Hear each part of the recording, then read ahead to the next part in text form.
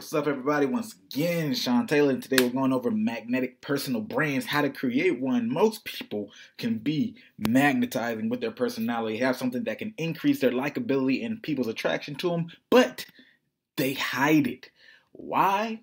Well, because what is a unique pairing? A unique pairing is contradictory traits within one person, and these contradictory traits make people more attractive, but most people don't know this.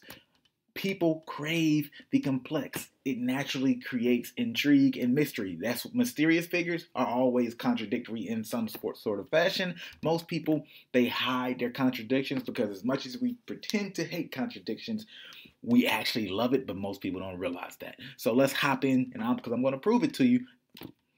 Good looking and smart, right? This girl right here, beautiful, beautiful, but I mean, she's not real, but she has on glasses, so a pretty chick that's smart. I can tell you that I love beautiful women who aren't all wrapped up in their own beauty, because that's just annoying as hell. And then you have Einstein, right? What if Einstein was some swole, good-looking guy? And then also you have somebody like Einstein who's scientific and creative, right? That's that brainy, but he's also artsy. Then look at this guy, The Rock. Manly man with a soft side. When you see him with the baby, I know a lot of women looked at this picture and they were like, oh, on Instagram or wherever I got it from. Then classy but a freak. Look at Holly. I don't know if she's really a freak in real life, but trust me, it's every man's dream to have a classy woman and a freak, right? We all say lady in the streets, freak in the sheets. Intellectual thuggery of TIP.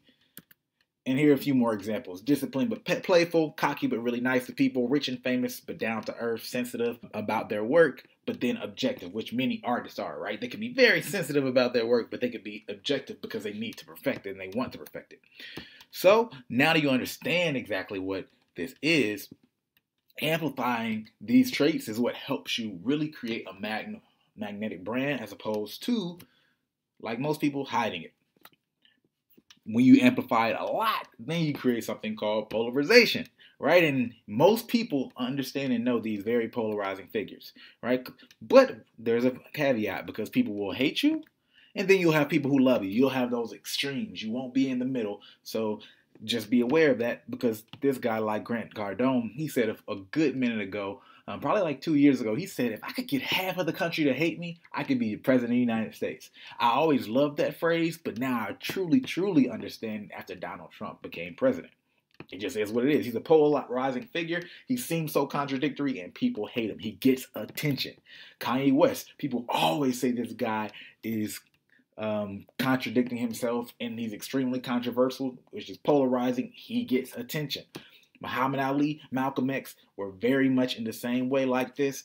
And then when you add some things from Muhammad Ali, just to get specific, he was disciplined but playful. Like I said, he was a very cocky person, always braggadocious, but he was super nice to people, right? There's nothing more attractive to the asshole who's nice to you in a lot of ways. And then you have the rich and famous but down to earth. Tupac was another example of this type of figure. Just do your research and really look at these people and look at how contradictory they were, right? Tupac was always for the upliftment of the black community, but then he had this thug life campaign. So just understand this polarization is, like I said, half and half. You will have everybody really love you, and then you have the other people who really hate you. This is a perfect example. Lil B being an all-time whitest rapper, which is what Spoken Reason said. I don't necessarily believe it, but if you look at this half and half, look at the likes and dislikes on this comment. It's literally being polarizing. Half and half. People hate you or love you. There is no in between. So when it comes into amplifying it for real, are you about that life? Because a lot of people really want to be liked, especially artists, even though most of them say, I don't give a fuck. Most artists want to be liked, right? Because people have to like your art just to make money and stuff.